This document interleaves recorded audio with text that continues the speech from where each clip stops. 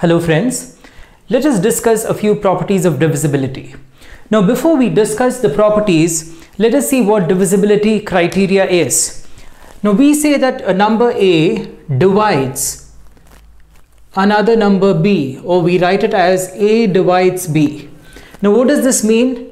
For example, we can say that the number 3 divides 12, or 12 is divisible by 3.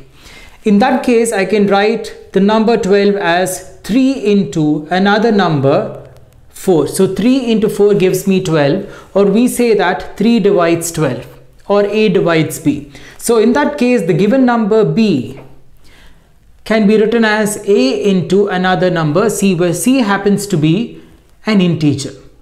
So C belongs to Z.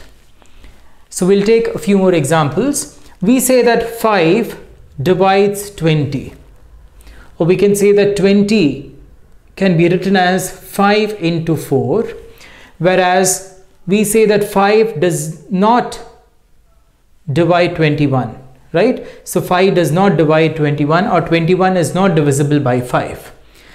So with this fundamental understanding of divisibility, let us discuss a few properties of divisibility. The first property: if A and B are non-zero integers such that A divides B and B divides A, then we can say that A is equal to plus or minus B. So here A and B are non-zero integers, and A divides B and B divides A. So how do we prove this? So let us see the proof. So since A divides B, so A divides B, which means B can be written as some constant K1 into A, right? So where K1 belongs to the set of integers. Now similarly, since B divides A, I can write A equal to another value K2 into B, where K2 belongs to the set of integers Z. Now I call this as 1 and this is 2. Now multiply 1 and 2, so you have B into A equals K1 into K2 into A into B. Now when is B into A equal to A into B? So this happens when K1 is equal to K2 is equal to 1, or K1 is equal to K2 is equal to minus 1. Or we can say that A is equal to B, or A can be equal to minus B. So therefore we say that A is equal to plus or minus B. The second property: if A divides B and B divides C, then we conclude that A divides C. Now how do we prove this? So let's first take an example. Now if A is equal to 2 and B is equal to 4, and then if I have C equal to 16, we know that 2 divides 4, and here we have 4 divides 16, which is B divides 16, and also A divides 16, so 2 divides 16. A divides B, which implies that B is equal to K1 into A. Call this as 1, where K1 belongs to the set of integers. So similarly, B divides C, which implies that C is equal to K2 into B, equation 2, where K2 belongs to Z, right? So C equals K2 into B. But what is B? B is nothing but K1 into A, right? So therefore, here I have C equals K2 into K1, K2 into K1 into A. Now can I call this as another value K3, because K1 is an integer, K2 is an integer. You multiply two integers, you get another integer K3. So K3 into A, where K3 also belongs to the set of integers. So if C equals K3 into A, then definitely A divides C. So we have already taken an example and we have shown that if A divides B and if B divides C, therefore A will definitely divide C. 3. If A divides B and if A divides C, then we have three relations. A divides B plus C to A divides B minus C, and 3, A divides B into C. Right? So let's take a few examples. So let A be equal to 2. Let B be equal to 32. And let C be equal to 4. Now here we observe that A divides B plus C. Right? So let me write the value. Now 2 definitely divides 32 plus 4, which is 36. Next, A divides B minus C, which implies 2 divides 32 minus 4, which is 28. So definitely 2 divides 28. Now A definitely will divide B into C. So 2 divides 32 into 4 definitely. So we have taken an example. So let us prove this. A divides B implies B is equal to K1 into A. So call this as 1, where K1 belongs to the set of integers Z. Similarly, A divides C, which implies that C equals K2 into A, which is equation 2, where K2 belongs to the set of integers Z. Now let me add 1 and 2. When you add 1 and 2, you get B plus C equals K1 plus K2 into A.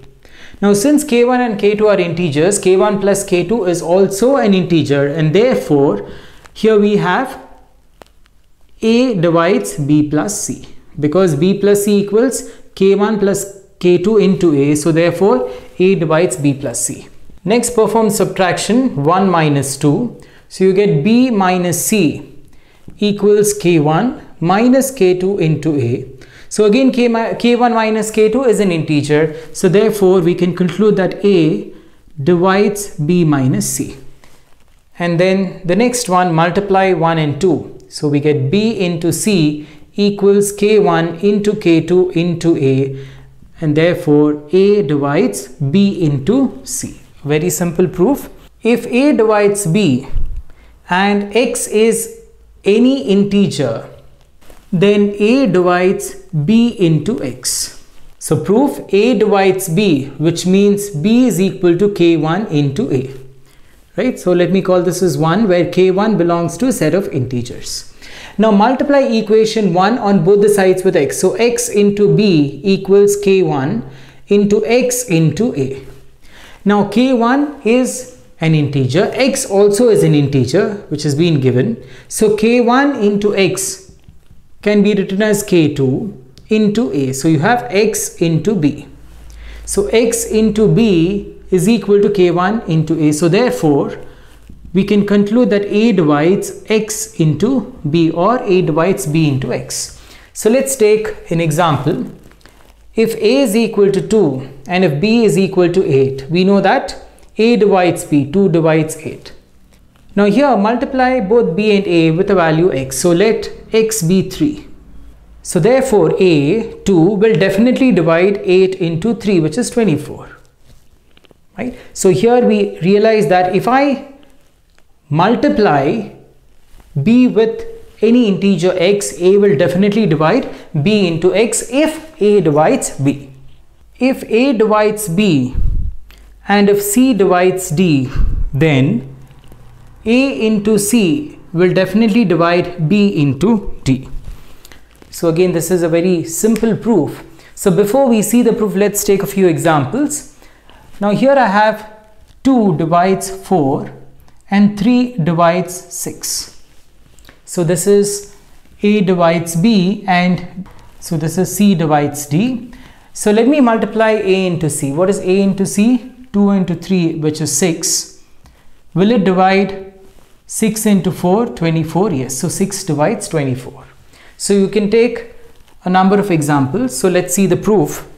Now here A divides B, which implies B equals K1 into A, where K1 is an integer, belongs to a set of integers. Call this as 1. C divides D, which implies that D is equal to K2 into C. So call this as 2, where K2 belongs to a set of integers.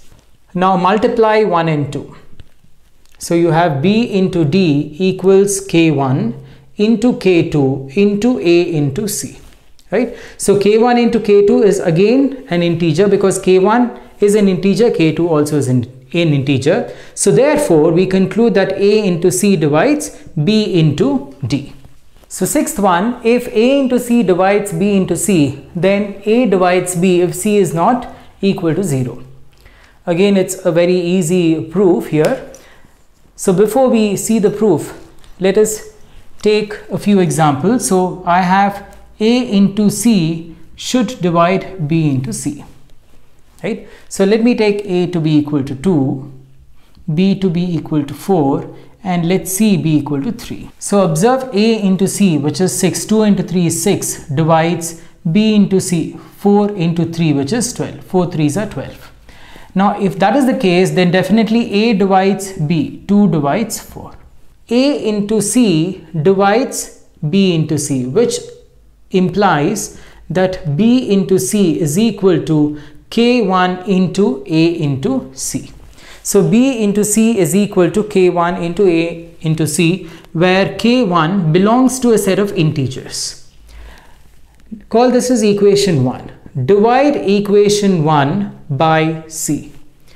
So if I divide the entire equation by C, I get B equals K1 into A, or A divides B. So very simple proof for this property. So this completes most of the properties of divisibility. So all the properties are very simple, and we have seen the proof of all these properties by taking examples also. So do not forget to like, share and subscribe, and press the bell icon to get notifications of all the further uploads, and click on the bell icon to view all the other videos in cryptography as well as in engineering mathematics. And thanks for watching.